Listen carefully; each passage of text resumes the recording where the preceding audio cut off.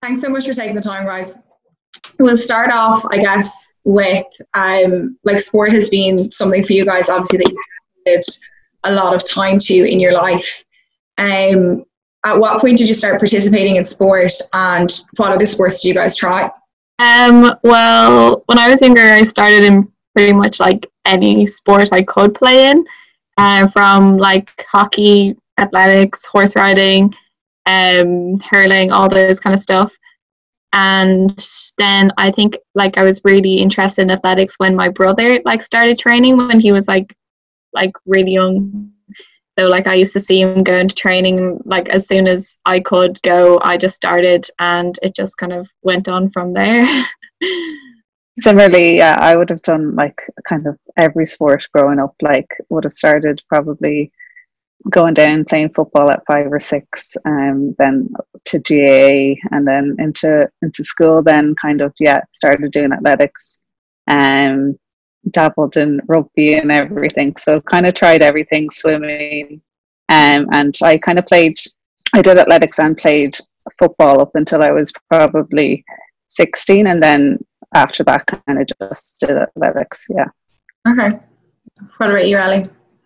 Yeah, so the same. Funny enough, we've all come from the same club. Actually, just quickly, the three of us on this call, we're all from Greystones. We literally live in the same estate and all kind of started out in Greystones when we were small.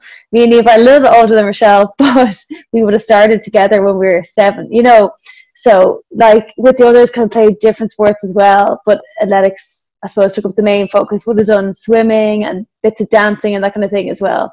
But athletics kind of then went on to be the only one. And what kind of age did you guys decide that athletics was going to be a priority? Because I think sometimes younger athletes, like particularly when they get into secondary school, aren't sure what sports to keep up or how many are feasible, and then sometimes parents might kind of pressure a child into choosing one sport over the others. You know, it's good to hear that people do a range of sports, and you know, sometimes if you're in one sport for too long, like you can kind of fall out of love with it. So at what point did you choose athletics?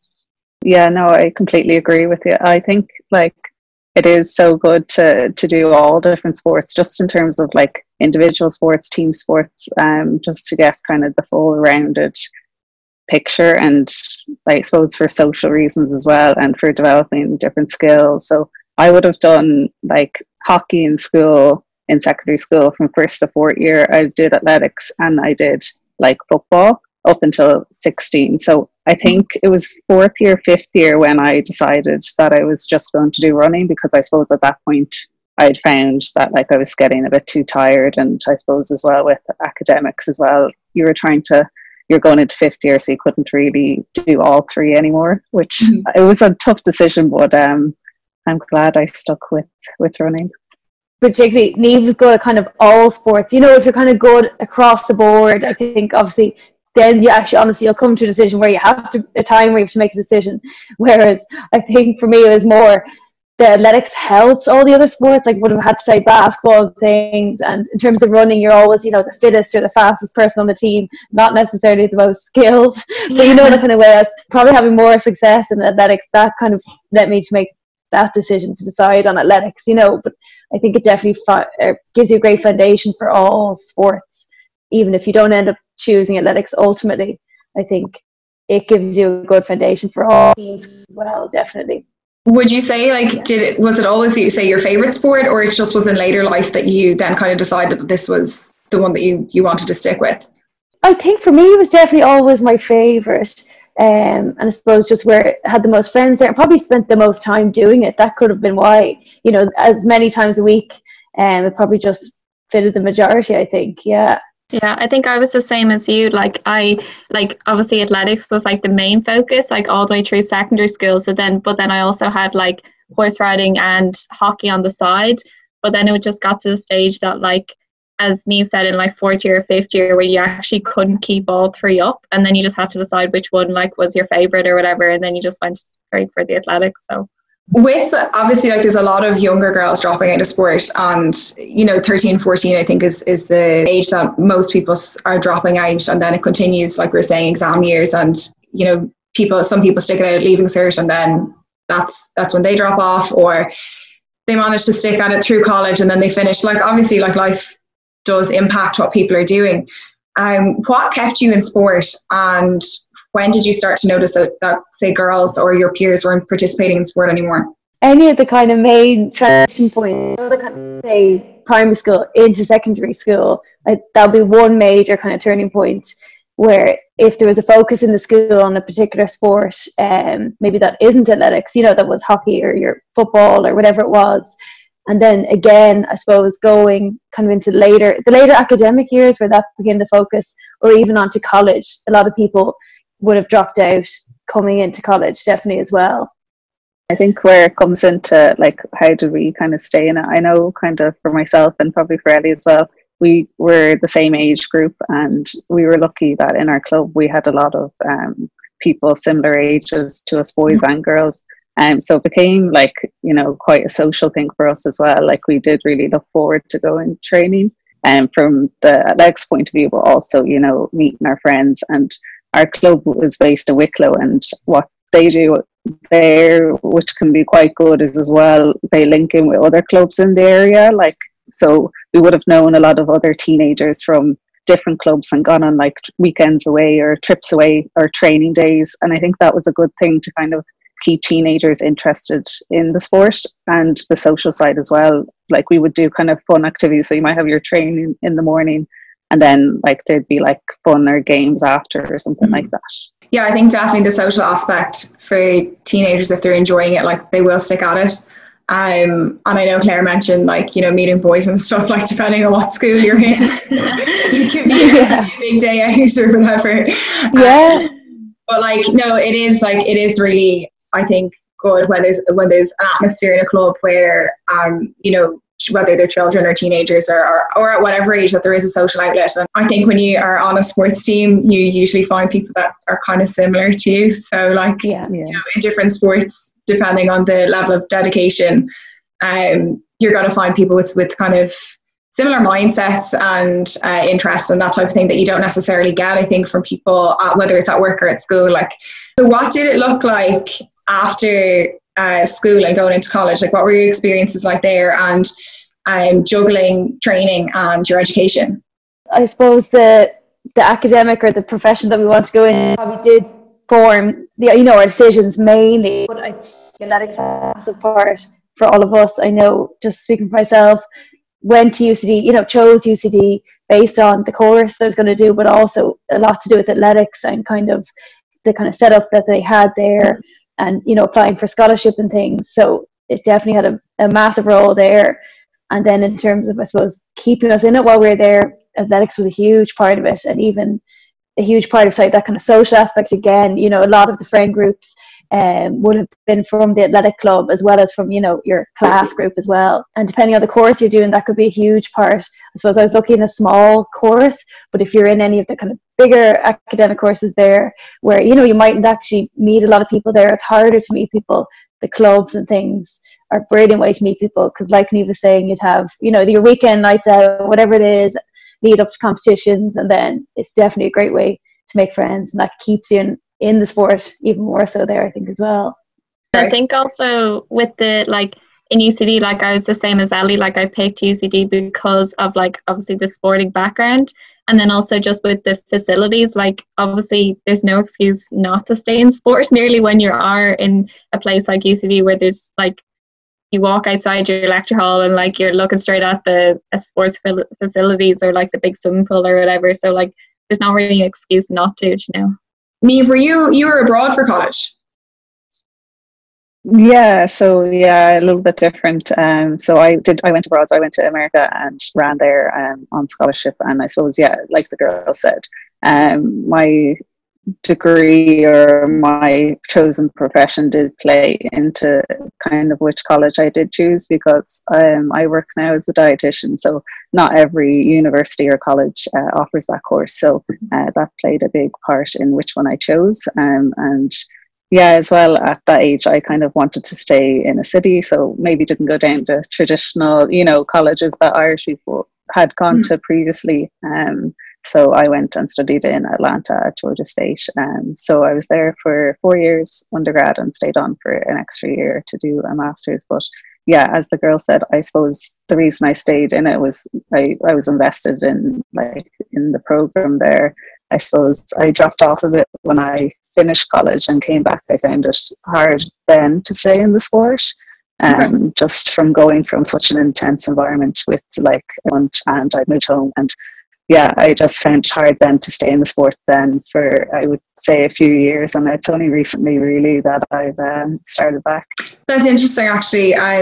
You know, moving away from the kind of routine, I guess, that you have in college, and I guess, you know, leaving kind of something that can be quite structured can be difficult. It's interesting that you mentioned that.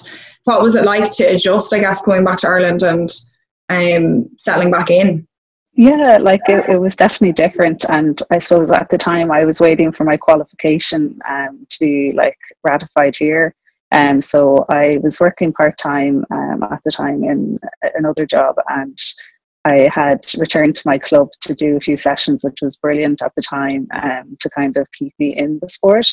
But I just found it hard to keep to routine and to get consistent training. And then I suppose on the back of that, then when I went racing, I just wasn't really, I suppose, racing as much or to the ability that I thought I should be. So then I kind of lost interest in it. So yeah, I kind of dabbled. I'd trained for a little while, and then I'd kind of dabble out of it a bit. And it's actually kind of, I feel like I'm someone that I need a routine. So then once I got my job and I have a bit more structure now, I'm actually able to get back training again. And I joined in with a group here. I live in town now, so I joined in a group in Kearney and doing sessions. So that has really helped with getting consistent training over kind of the last year or two. I think it is interesting that you kind of mentioned that, because it's a point in people's lives where they can kind of sometimes take a step back. Yeah, I guess the others, has there ever been a point where you've kind of considered leaving the sport, or you haven't doubted it at any point thus far? I'm trying to think. Straight away after qualifying, I moved to the UK for a year. I suppose that's the only time, just that it was in kind of like a really funny little obscure town in England, and like that, like Niamh was saying, I found it hard to find structure, even hard to find a club. I think it took me a while. I was doing everything by myself. I think I was always going to kind of stick with it, but my coach would have been programming from Ireland and kind of sending them across, and I was always doing the programming. Definitely in terms of motivation and things, it wasn't at the same level, and you definitely start to question it a little bit. You're not enjoying it. There's no social aspect to it. Just kind of going out and getting it done, and you're getting no feedback either from, you're just going out, you and your watch, and horrible days, you're just, definitely that would have been a time where I would have questioned it. But other than that, no. I suppose it's just so ingrained and has just been, we've been doing it for whatever, 20 years, so it's just so normal that I think without it, it would just feel strange. How did you guys find support when you were in college and in education, like actually in secondary school as well, to do sport? Yeah, well, in my school anyway, one of my teachers was like very supportive about it. She was actually like an athlete herself, and she was like I think at one stage she was like aiming to go to the Olympics kind of thing. So like he knew exactly, and then she kind of like helped me through it the whole time and like give me tips and stuff like that, even through school. And I've never found that when I was going through school that there was a lack of support. There was almost like too much support, like anytime you come back from competition, they'd be there like, oh, how'd you do? And like sometimes if you didn't do well, you're kind of just like, oh God, here they come, the kind of way, like they never really forget. So I know for me, I've always had so much support through school. Myself and Niamh were the same. Yeah, like there was a, I suppose, sports coordinator in our school, and they were quite good about encouraging people to participate. And I suppose when we would have started school, Ellie, I think they may have been kind of new to the whole cross country, and going to the East Leinsters and the Leinsters was kind of a new thing. So I know it was kind of a learning curve for us, and probably for them as well. So I remember like one time going to like the DCU Invitational cross country, and the way like you kind of arrive like an hour before your event, see the course, maybe jog the course, And I suppose we were only like in first year, but I just remember we arrived like at the time. Like I think they thought, oh, you just arrive at that time that the race starts. So like me and my friend had to run to the start line and continue the race. So it was kind of a learning curve. But by sixth year, we had it under control. Yeah. Niamh, I guess you'll probably have an insight to this. I wanted to touch a bit on nutrition. It's obviously important in sport, and I think something that you learn more about as you get older. Where did you guys learn about nutrition, and what kind of support have you had over your career? Probably in secondary school was maybe the first time I had kind of met or heard from a dietitian, or I probably had information before that, maybe through coaches and things, about like, you know, eating for performance, what you should eat before a race, or what you should be before training and that kind of thing. But I suppose formally, like I think through like football at the time, the team had got a dietitian, and I think that's kind of where it sparked my interest professionally, kind of in that. Obviously at that time I was probably like 15, so I wasn't really thinking about a profession, but I was like, oh, that's kind of interesting.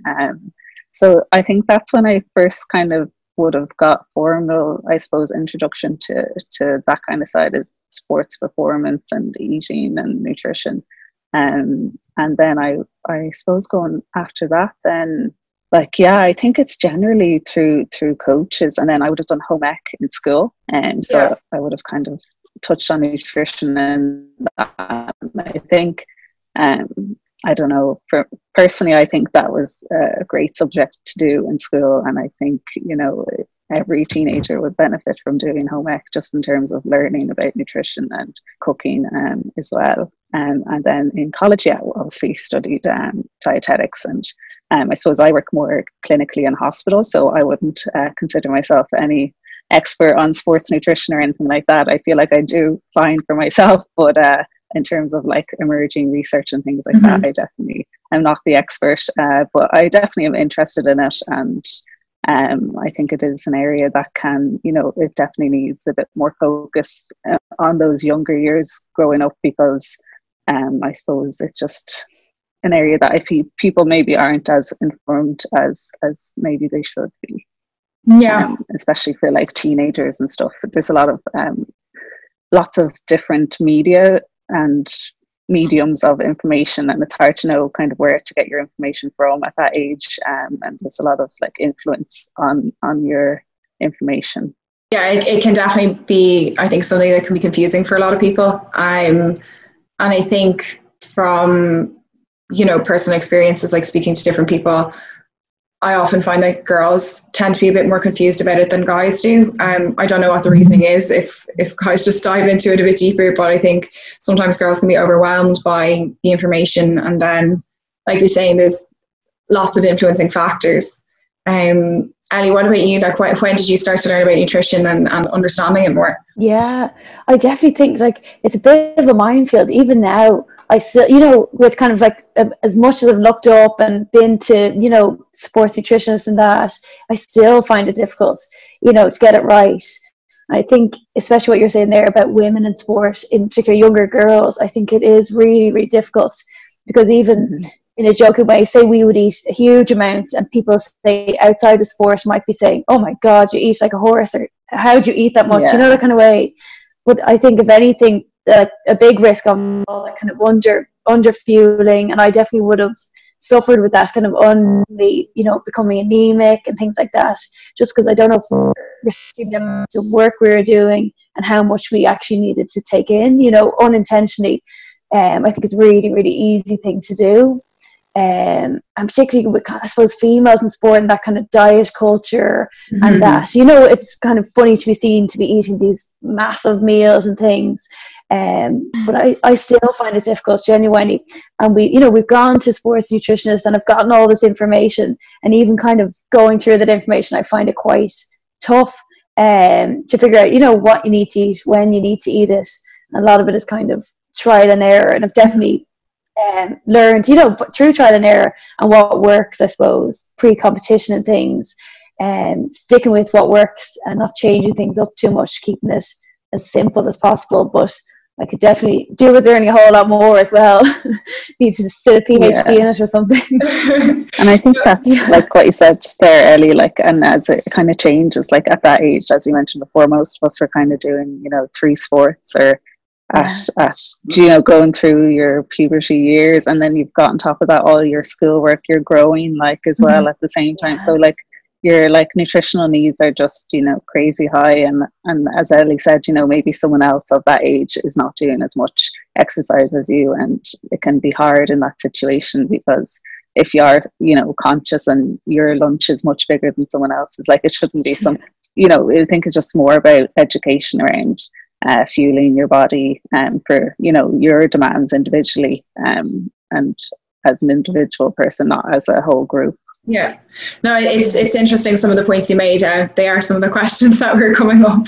I know that Sarah Lavin was mentioned in an article recently about under eating and the impact it can have on performance and that, and that's kind of one of the questions that we were going to ask is like, okay, Ellie, you've mentioned that you've experienced it, and some of the things is like you're saying, comparisons to what are other people eating, and sometimes there can be comparisons in like societal pressures that girls shouldn't be eating as much, and you make sure to feed up the growing boys, but it doesn't always happen in the same way with girls.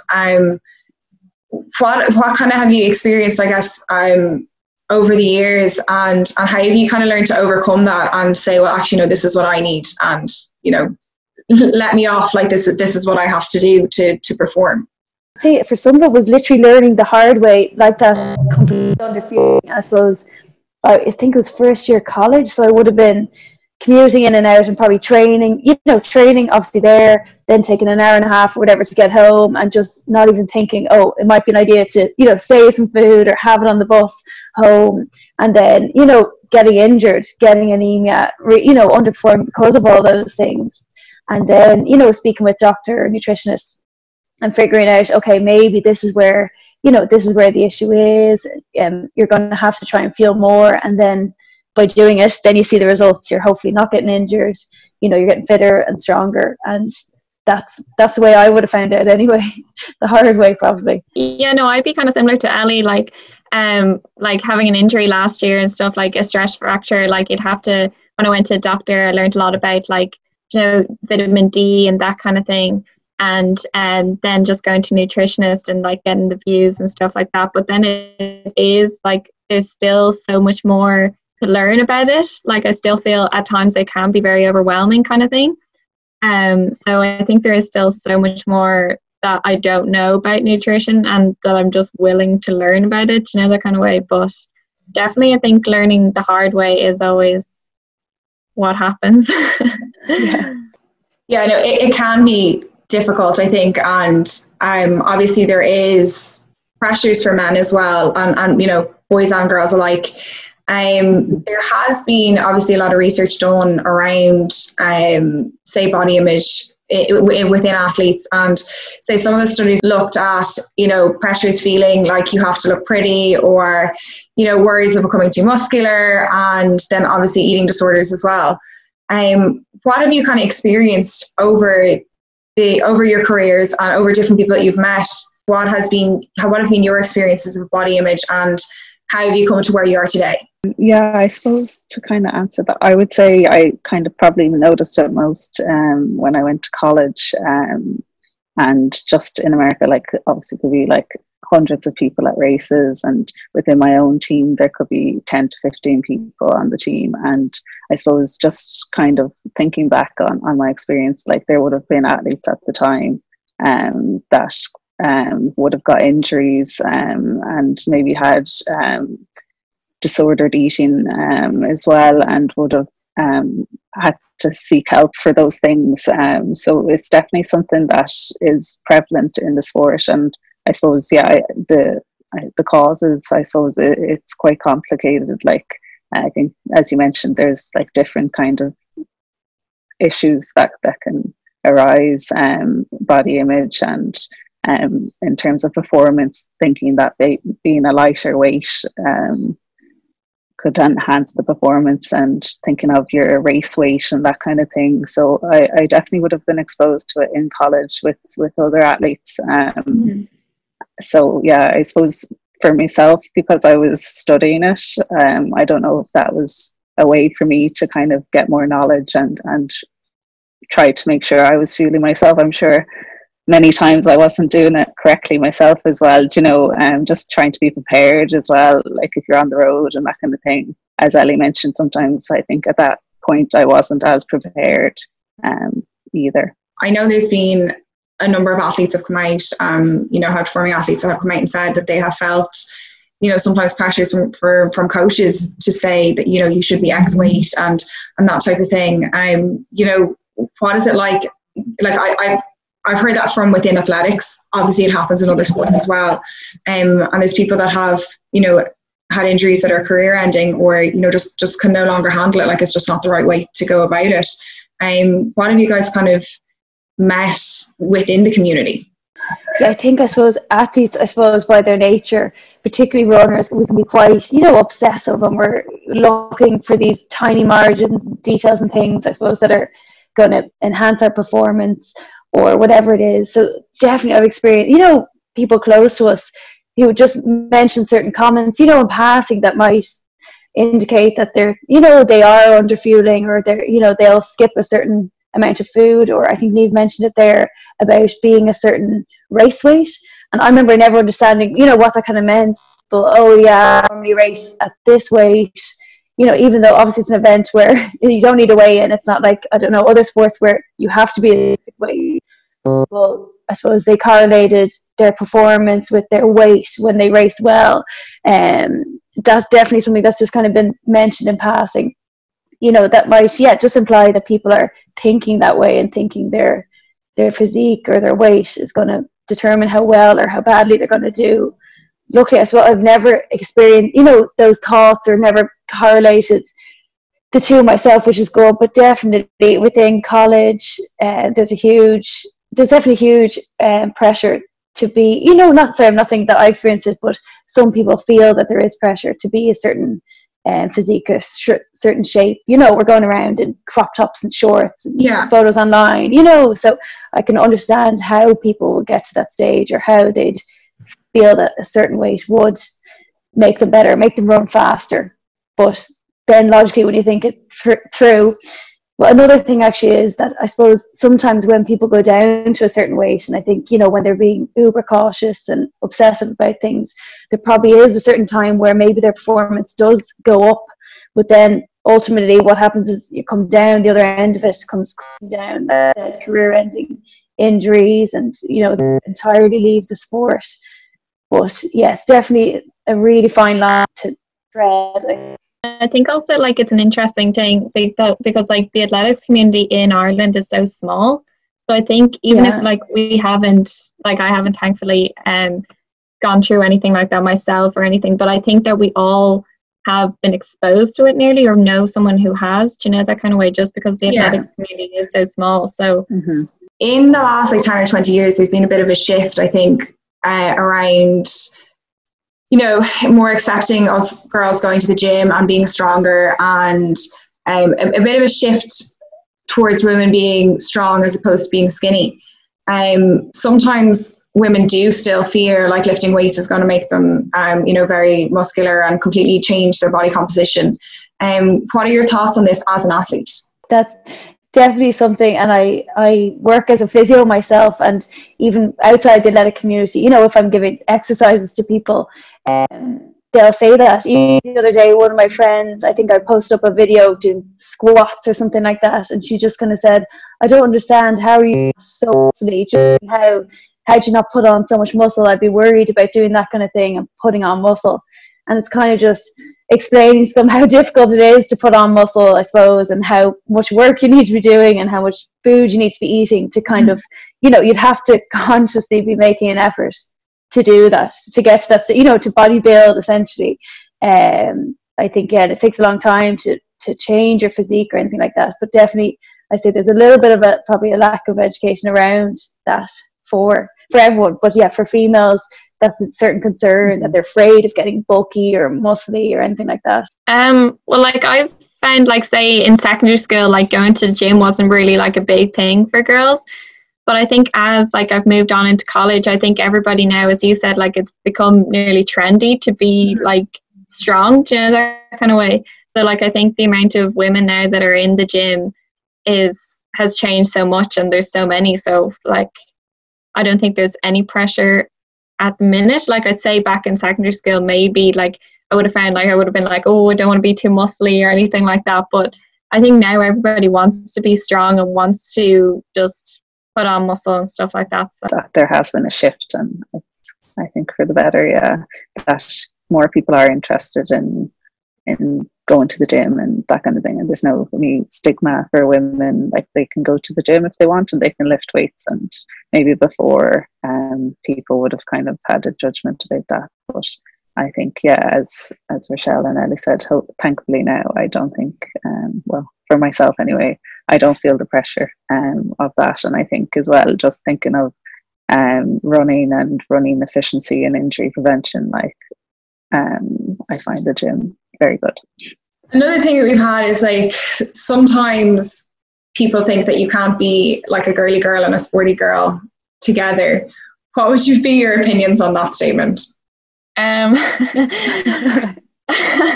I know like I was always like a sporty girl anyway, but I don't know, I think like as you said, like if like it's everybody's not aiming for that super skinny model look anymore. I think even girly girls are trying to look strong, that kind of thing, you know. So but I guess it's from a perspective of like, do you think that people could be interested in sport but also interested in like fashion and makeup and clothes and that type of thing? Because I think sometimes girls that are interested in sport are kind of written off as tomboys, and you know, people think that, you know, just because, you know, like you spend a lot of time in gear, like yeah, no, I agree with you. And I think, yeah, like growing up I definitely would have considered myself like a tomboy. Like I had an older brother and I just kind of wanted to be like him, and like playing football and wearing all different soccer jerseys.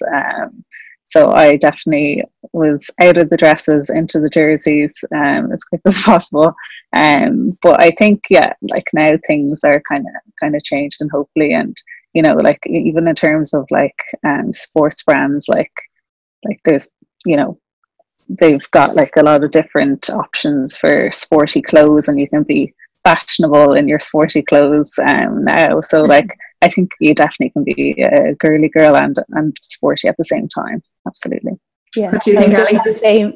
Yeah, I was going to say the same as Niamh, in that I suppose when we grew up, definitely, even in terms of sports gear and things, you know, you'd be maybe in your shorts, you know, wearing them to a race, and your big high-tech spikes, you know, it definitely wasn't girly or attractive in any shape or form. But now, you know, some of the things, you nearly wear the stuff out. It's so nice that they've really ramped it up, and you can look really nice. And sometimes I feel like, to give yourself confidence in that, sometimes you'll even, you know, you might do your hair, do your makeup for race day and things. So I think you get that kind of dual aspect of, you're obviously definitely sporty, but you're feeling, you know, you're feeling pretty, you're feeling like you've put in an effort, looks wise as well, you know, the kind of way, and one feeds into the other, I suppose, a little bit. So I suppose that's changed a little bit.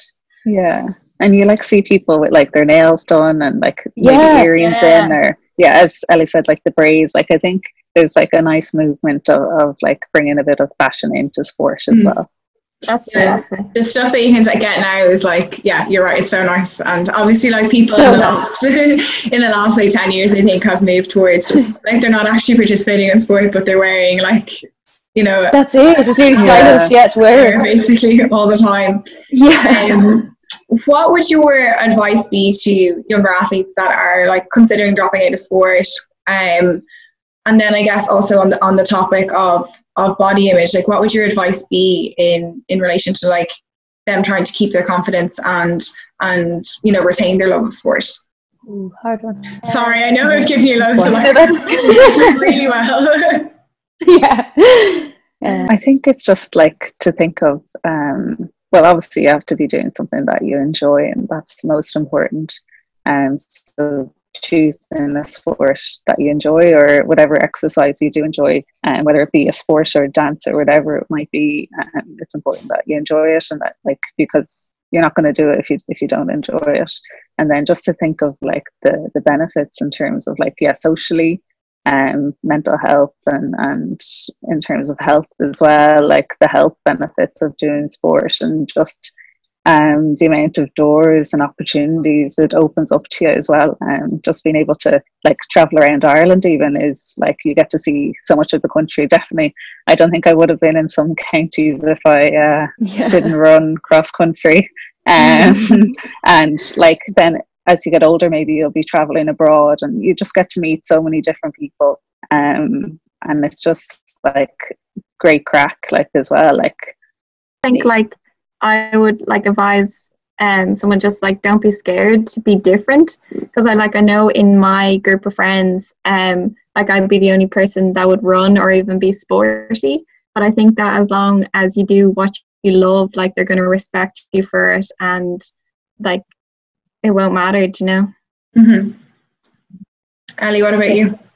Yeah, no, exactly that. And just that, I suppose, exactly what two girls said, sorry, but that also, it does give you so many skills as well, you know, that transfer across the board. You know what I mean? I suppose your ability to kind of work hard, whatever it is, work towards a goal, you know, make sacrifices. And I feel like, if nothing else, in job interviews or in life in general, you can pull those skills to the fore, definitely. And it sounds, you know, like a bit cliched or whatever to say, but it's definitely true. You can use a lot of the skills you've taken from athletics, and use them across the board, definitely. Yeah, no, even like what we were saying earlier about, you know, people in you know, doing well in education tend to be people that are involved in sport as well, you know, or at least having something that they're interested in. Because I think there's, like you're saying, the skills, there's so much to learn in like time management, communication, and like, particularly on a sports team, like, you have to kind of be able to, you know, work with other people, and you might like everybody that you're working with, or you might, you know, always agree with the coaches, or, you know, say if you're somebody that you kind of find yourself on the bench sometimes, like, you might actually just have to go to the coach and be like, here, can I have a chance, or whatever it is. Like, there's just so much I think that you do like learn from sport. Like one that I would think like majorly is just like discipline and time management, and I think like what most employers are really looking for when it, like, that you're able to work as part of a team, you know, you kind of follow the rules, and you're also like getting things done on a timeline. With the question in relation to body image, like, what would your advice be to those girls that might be a bit self-conscious and, you know, starting to worry a little bit, and like, it probably typically starts to happen, I suppose, when they're 12 or 13, and you know, I think younger children mightn't be as worried about what people think, but when people, you know, are becoming teenagers, they start to think about it a little bit more. Leading on from what Rochelle said, just kind of, I suppose, try to, respect the difference, and kind of really like celebrate the difference. But that is a really hard thing to do. I think when you're that age, you want to be the exact same. We all kind of conform, and we want to be looking, wear the same things, you know. But I suppose it's maybe trying to take a little step back and say, no, it doesn't suit to be that shape or style. Maybe I'm not to be, you know, in that, kind of suit yourself and be a bit brave, maybe a bold, to say, not follow everyone else, the status quo, and kind of, appreciate that you're different, which is definitely harder to do than it sounds, definitely. Because I suppose we're all a little bit more like sheep at that age, you know, and you don't want to kind of put your head up above the parapet or whatever. You just want to stay below. Yeah, no, I think you're definitely right with that. Like, everybody's, you know, wearing the same clothes, and, you know, trying to be as similar as possible. I think definitely people that are kind of under junior cert, or, you know, as far as transition year, I think maybe people grow into themselves a little bit more in the you know, later years of school, and then obviously when you go into college, I think you just meet so many different people from different backgrounds. I think by the time you get into college, you have to be independent. Girls, what do you think on that kind of topic? Yeah, I agree with what you said there. Like, I think, as you said, that age, you know, and everyone's developing at different stages at that age, at 12 and 13. So it is kind of a challenging time for like those young girls. So it's, just as much as you can, trying to as Ellie said, embrace the changes, and that, you know, you might be changing a bit faster or maybe a bit slower than your friends and your peers, and that's okay, like, because we all are different. So just to, you know, not to panic, and you know, as you said, once you get then to kind of fourth year and fifth year, that's kind of when maybe most of those changes maybe have happened, and you're all kind of similar again. So it's just like a lot of change for them to kind of handle at once, and just to try and focus on yourself, and that you might be different to your friends. Yeah, like, don't be afraid to stand out. Yeah, I think you summarised it pretty well with that one. Thanks so much, guys, for taking the time. Really appreciate it. Perfect. Brilliant. Thank you Thank so you much. so much. Thanks so much for having us. Thank you. Okay. See you guys. Bye.